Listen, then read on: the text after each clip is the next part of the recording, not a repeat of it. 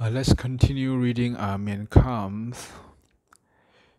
Yesterday, during my last read, it was Hitler talked about.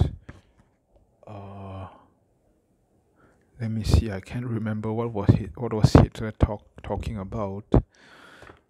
He talked about the education.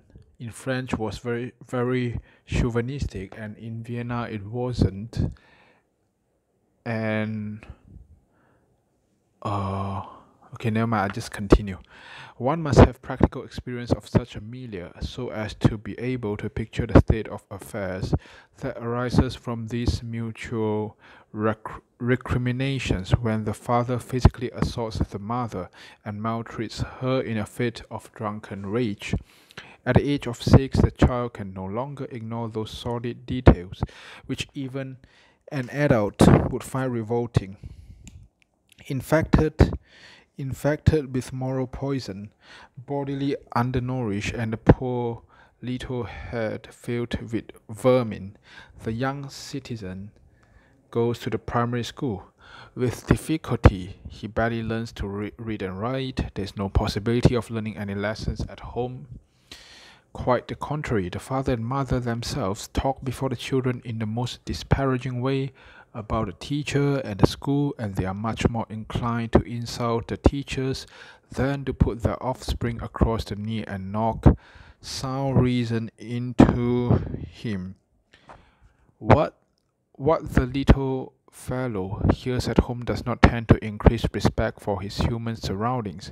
Here nothing good is said of human nature as a whole and every institution, from the school to the government, is reviled. Whether religion and morals are concerned, or the state and the social order, it is all the same. They are all scoffed at. When the young lad when a young lad leaves school at the age of 14, it would be difficult to say what are the most striking features of his character. Incredible ignorance insofar as real knowledge is concerned, or cynical impudence, combined with an attitude towards morality, which is really startling at so young an age. Hitler seemed to be talking about himself, yeah, the violence he suffered due to his father. What station in life can such a person fill, to whom nothing is sacred, who has never experienced anything noble, but on the contrary has been intimately acquainted with the lowest kind of human existence? This child of 3 has got into the habit of reviling all authority by the time he is 15. He has been acquainted only with moral filth and vileness, everything being excluded that might stimulate his thought towards higher things. And now this young specimen of humanity enters the school of life. He leads the same kind of life which was exemplified for him by his father during his childhood. He loiters about and comes home at all hours. He now even blackguards that broken-hearted being who gave him birth. He curses God and even the world, and finally ends up in a house of correction for young people.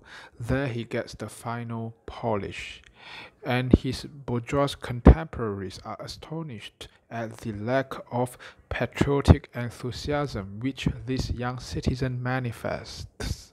Day after day, the bourgeois world are witnesses to the phenomenon of spreading poison among the people through the instrumentality of the theatre and the cinema, gutter journalism, and obscene books. And yet, they are astonished at the deplorable moral standards and national indifference of the masses, as if the cinema bilge and the gutter press and such like could inculcate knowledge of the greatness of one's country, apart entirely from the earlier education of the individual. I then came to understand quickly and thoroughly what I had never been aware of before. It was the following. The question of nationalizing a people is first and foremost one of establishing healthy social conditions which will furnish the grounds that are necessary for the education of the individual. For only when family upbringing and school education have inculcated in the individual a knowledge of the cultural and economic and above all the political greatness of his own country, then, and then only, will it be possible for him to feel proud of being a citizen of such a country. I can fight only for something that I love. I can love only what I respect, and in order to respect a thing, I must at least have some knowledge of it. As soon as my interest in social questions was once awakened, I began to study them in a fundamental way. A new and hitherto unknown world was thus revealed to me. In the years 1909 to 1910, I had so far improved my position that I no longer had to earn my daily bread as a manual laborer. I was now working independently as draughtsman and painter in watercolors. This métier was a poor one indeed as far as earnings were concerned, for these were only sufficient to meet the bare exigencies of life.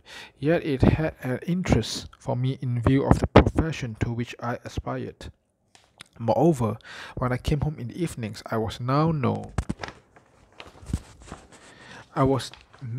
longer that tired as formerly, when I used to be unable to look into a book without falling asleep almost immediately. My present occupation, therefore, was in line with the profession I aimed at for the future. Moreover, I was master of my own time and could distribute my working hours now better than formerly. I painted in order to earn my bread, and I studied because I liked it. Thus I was able to acquire that theoretical knowledge of the social problem, which was a necessary complement to what I was learning through actual experience. I studied all the books which I could find that dealt with this question, and I thought deeply on what I read. I think that the milieu in which I then lived considered me an eccentric person. Besides my interest in the social question, I naturally devoted myself with enthusiasm to the study of architecture. Side by side with music, I considered it queen of the arts. To study it was for me not work but pleasure. I could read or draw until the small hours of the morning without ever getting tired, and I became more and more confident that my dream of a brilliant future would become true, even though I should have to wait long years for its fulfillment. I was firmly convinced that one day I should make a name for myself as an architect. The fact that, side by side with my professional studies, I took the greatest interest in everything that had to do with politics did not seem to me to signify anything of great importance. On the contrary, I looked upon this practical interest in politics merely as part of an elementary obligation that devolves on every thinking man.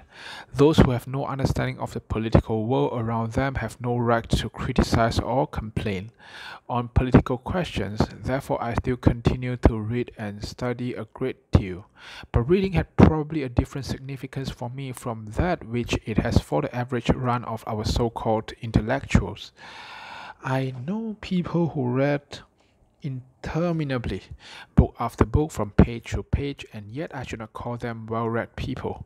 Of course, they know an immense amount, but their brain seems incapable of assorting and classifying the material which they have gathered from books. They have not the faculty of distinguishing between what is useful and useless in a book, so that they may retain the former in their minds and, if possible, skip over the latter while reading it, if that be not possible. Then, when once read, throw it overboard as useless ballast. Reading is not an end in itself, but a means to an end. Its chief purpose is to help towards filling in the framework which is made up of the talents and capabilities that each individual possesses.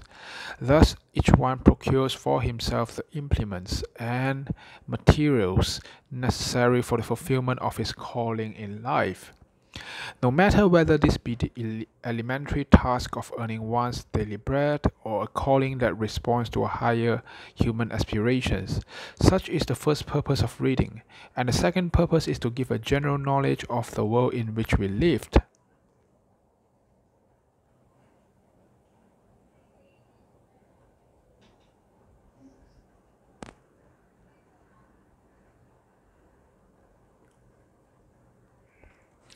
In both cases, however, the material which one has acquired through reading must not be stored up in the memory on a plan that corresponds to the successive chapters of the book.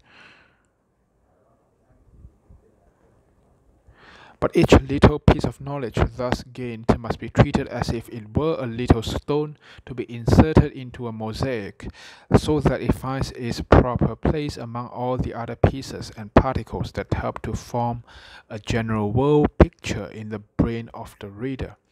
Otherwise, only a confused jumble of chaotic notions will result from all this reading. That jumble is not merely useless, but it also tends to make the unfortunate possessor of it conceited. For he seriously considers himself a well-educated person and thinks that he understands something of life. He believes that he has acquired knowledge.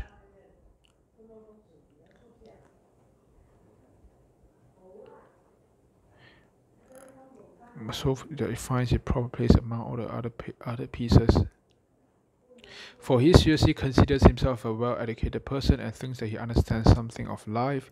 He believes that he has acquired knowledge, whereas the truth is that every increase in such knowledge, open and close inverted comma knowledge, draws him more and more away from real life until he finally ends up in some sanatorium or takes to politics and becomes a parliamentary deputy.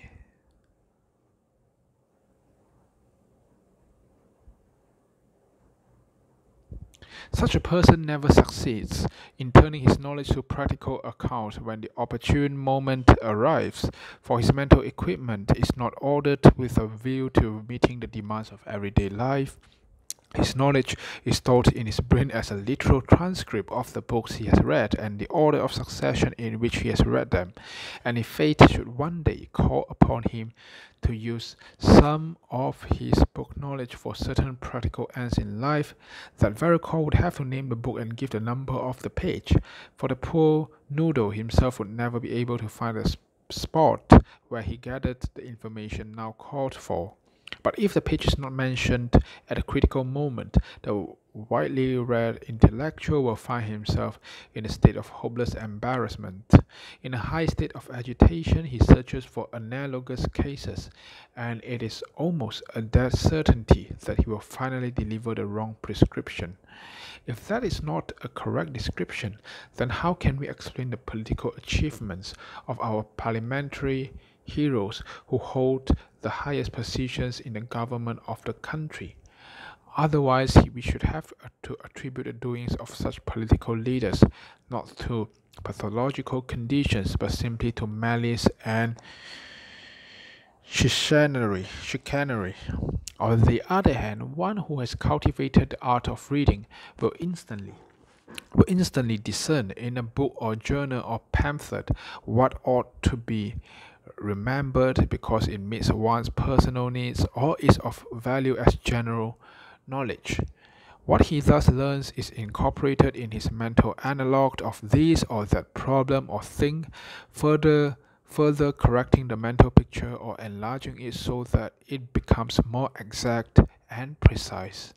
Should some practical problem suddenly demand examination or solution, memory will immediately select the opportune information from the mass that has been acquired through years of reading, and will place this information at the service of one's powers of judgment so as to get a new and clearer view of the problem in question or produce a definitive solution.